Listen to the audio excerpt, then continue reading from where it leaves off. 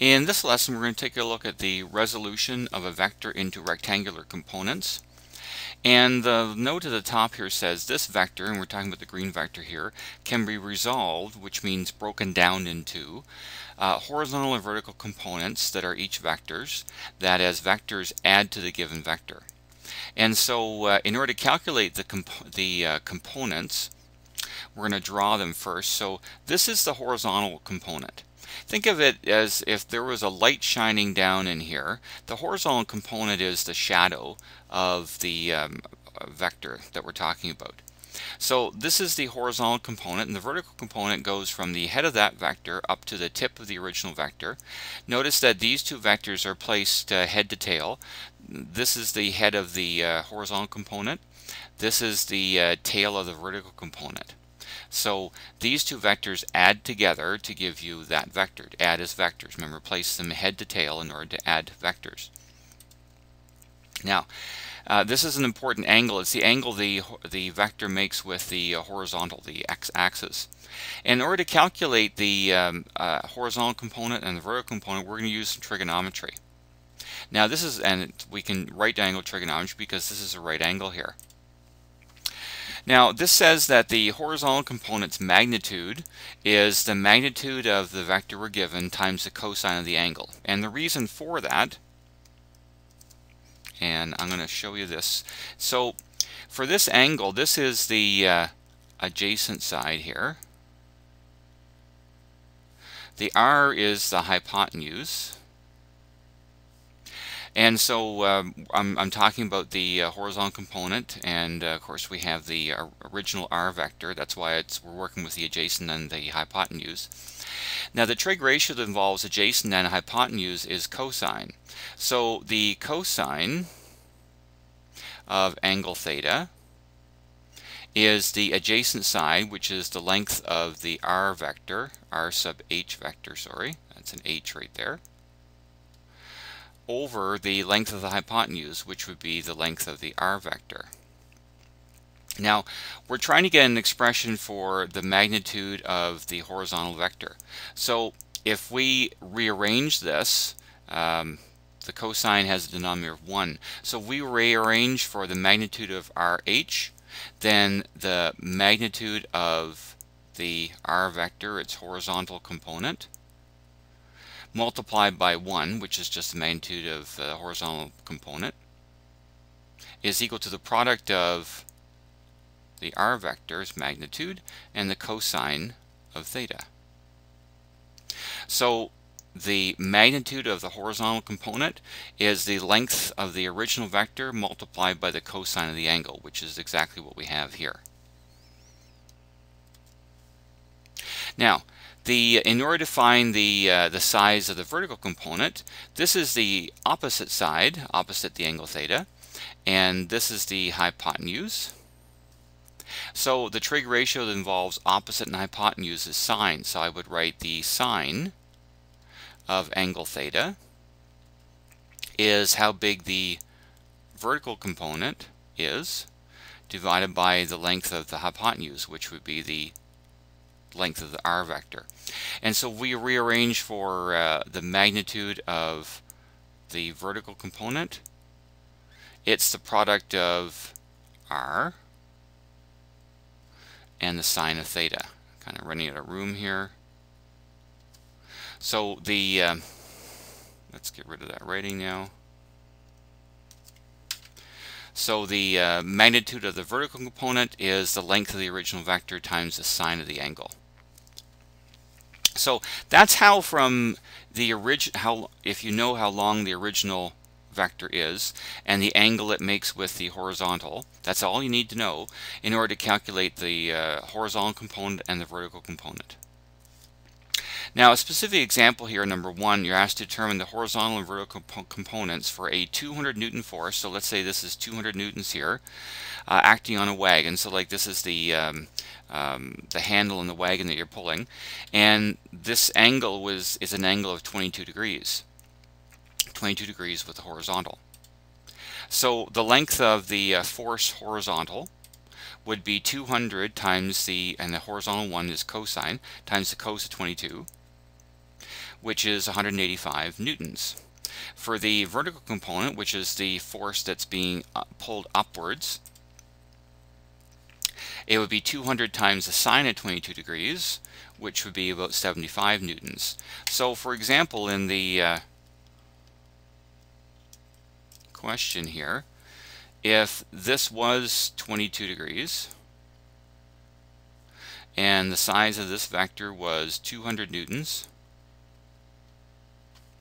then the size of this side would be 185 newtons, and the size of this side right here would be 75 newtons. And so think of those as the 185 as an x coordinate and the 75 as a y coordinate, or component actually. And so we actually could call this the point. That's actually the point 185 comma 75. That's the point. So we could actually refer to the vector r in terms of components. Components is the x. This is the x component, how big it is, and this is the y component, how big it is. So although that's the point 185 75, we could actually write vector, well, f in this case, I guess it is vector f, as the vector 185 comma 75. And all the 185 means is that there's a 185 newton distance here, amount here, and a 75 newton amount up in this direction. So those are the components of the vector, written in like an ordered pair, but for a vector. The square brackets are used to represent a vector, and the components simply mean that's how far you go horizontally and vertically from the tail of the vector to the head of the vector.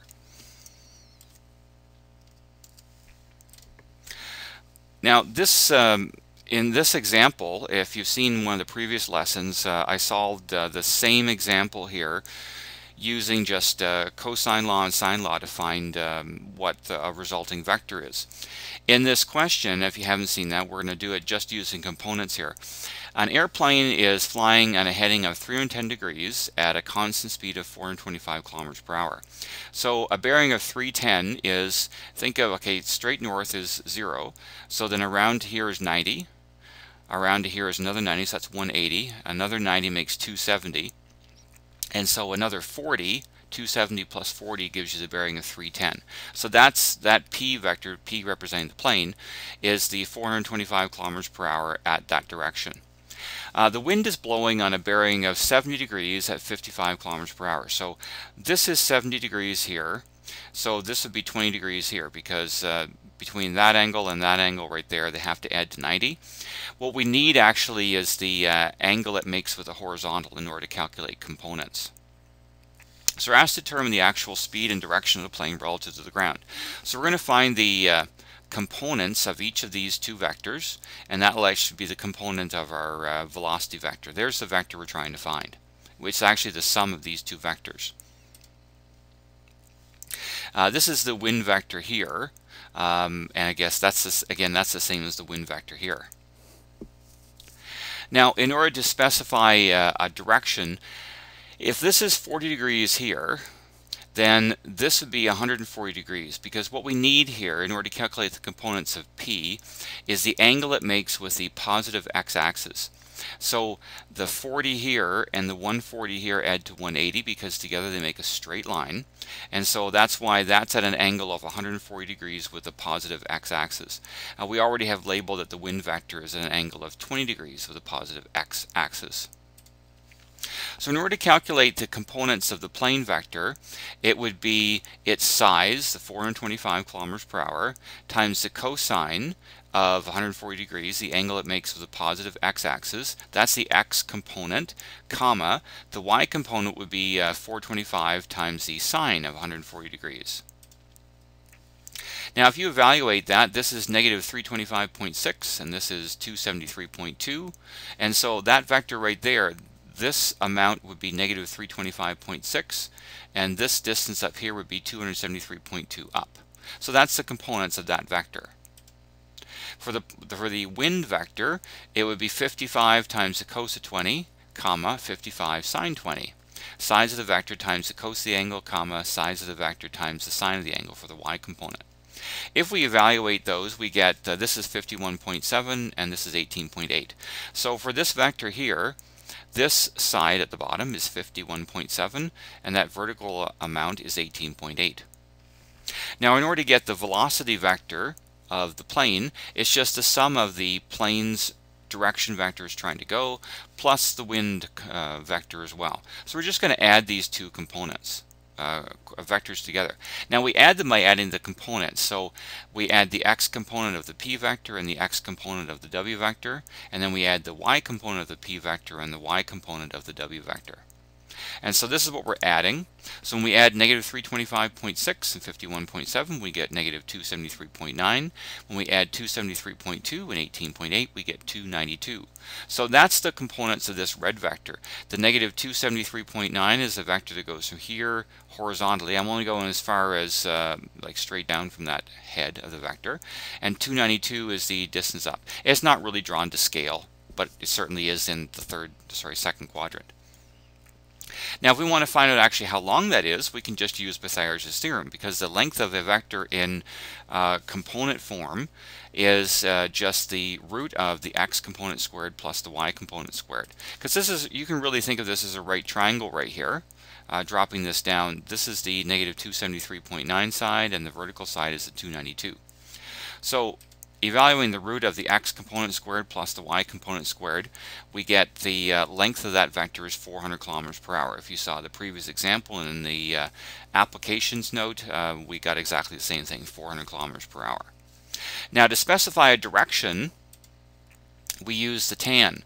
The tan of the angle is the y component divided by the x component, because the y component, if you draw this triangle, I've referred to this triangle a couple times. I'll draw it now.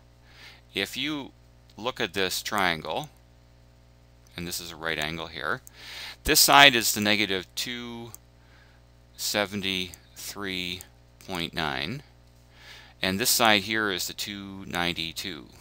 In order to find the size of this angle, that's my angle theta. This is the adjacent side down here, and this is the opposite side here. So that's why I'm using tan, because I have the opposite and adjacent sides.